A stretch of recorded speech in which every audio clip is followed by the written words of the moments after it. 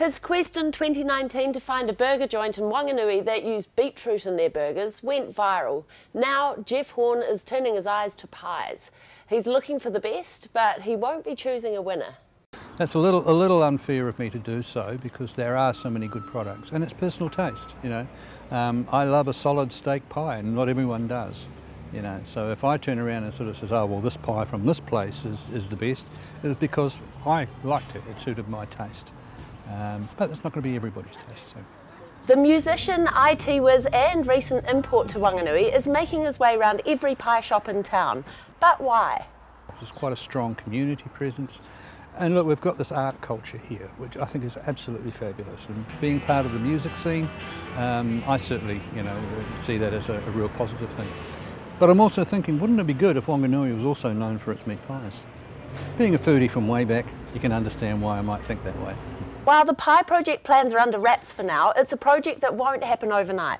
The former Too Many Pies guy, well aware of the need to pace himself. Yeah, well, I have to be brutally honest and say they're not what you would call the healthiest meal.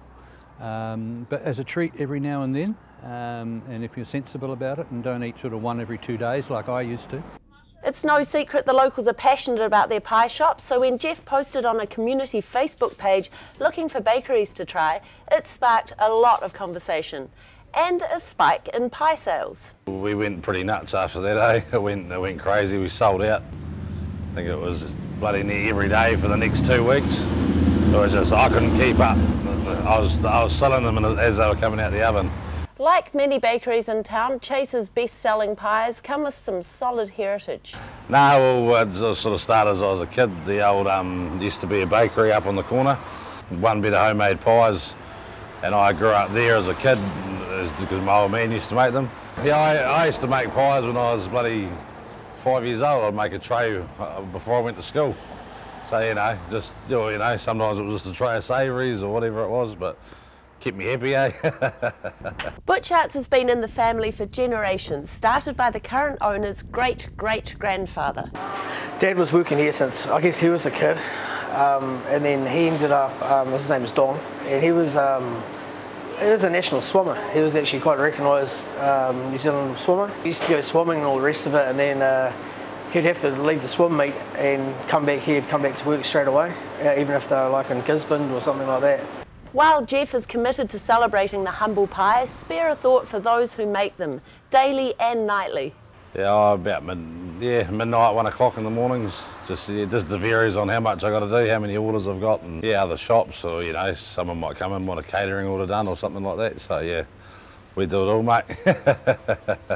Jeff has some sage advice for anyone thinking of getting into the business. Okay, I understand the commercial realities. You know, you've got to keep your costs down and your sales volume high if you're going to make a living at it. So I understand the rationale behind perhaps reducing the amount of costly meat that you put in your pies. But sometimes I wonder whether you do yourself in the eye if you sort of cost cut too much like that, because you end up producing a product that might not be as good as somewhere else. And over time and with volume sales, people are going to figure that out quite quick, and they'll go to the place that does what they find the best. If you've got a hot pie tip for Jeff, feel free to hit him up at a venue near you. The Transistor's next show is at Barracks on the 19th of June. Georgie Ormond, Local Focus.